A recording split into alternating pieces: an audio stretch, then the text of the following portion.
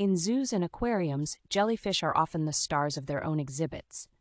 These facilities provide specialized tanks called chrysals that create a gentle circular flow, mimicking the open water and keeping the delicate jellies afloat and away from harsh surfaces.